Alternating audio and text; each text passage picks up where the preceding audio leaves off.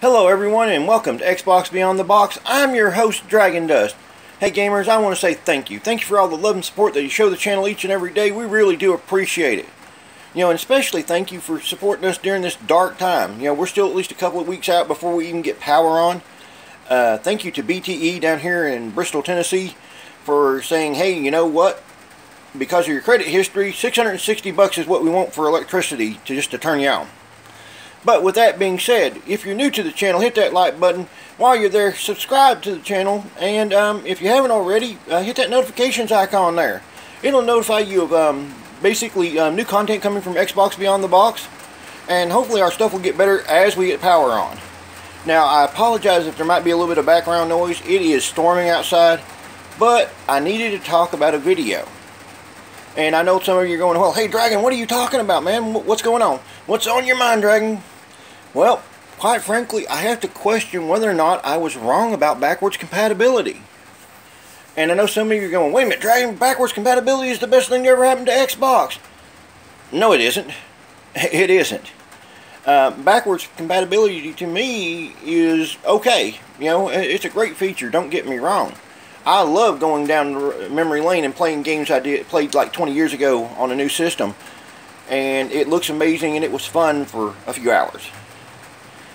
But it feels like it's Microsoft's way of sleight of hand.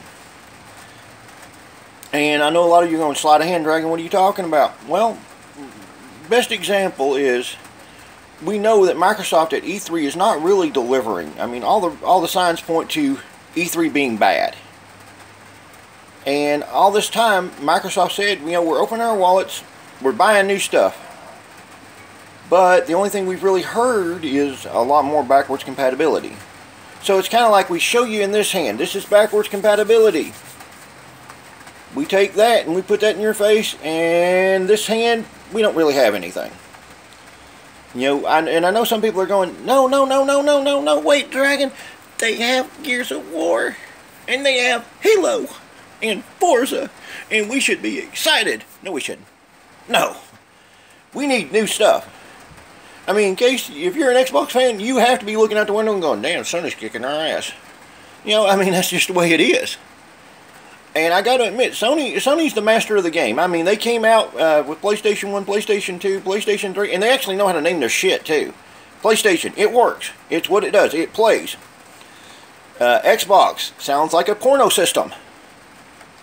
And granted, I mean, you can probably watch it, not saying that I do, but, Bing and everything. There's plenty of places you can watch porn on Xbox. But nonetheless, let's get aside from that. I know parents are going, wait a minute, that asshole's telling my kid he can watch porn on his Xbox. I'm going to have to beat the shit out of that damn machine now for sure. No. And if you're a college student, it might be your best friend, I don't know. But nonetheless, backwards compatibility here. When you look back at it, yeah, it is nice to go down memory lane. But Microsoft, hear me out. We want new shit. I mean, we really do. Mechasalt is sitting back there, and you're going, well, it's going to be backwards compatible. I don't want to play something I played 20 years ago. I want to play something new. Mechasalt 3. You left us hanging on Mechasalt 2. I mean, open up your damn studio. It ain't that hard. You all got the money. I mean, tell some of them executives that are making millions of dollars to take a pay cut. And I know some of them executives, their fingers just tightened up to the point that if they eat a piece of coal, they could shit a diamond. But nonetheless, the situation is we want new stuff. And I mean, God of War proved that you could take an old title and make it kick ass. And then Microsoft's going, well, we got Master Chief. As much as I love the Chief, man, I mean, he is awesome and everything. And Spartan Locke, the newest character, we still want new stuff. I mean, let's face it. I look back and there's and I might as well take a shot at BioWare for the hell of it. BioWare and EA, the Evil Alliance. The idea that you cannot sit down and say that Jade Empire was a great game.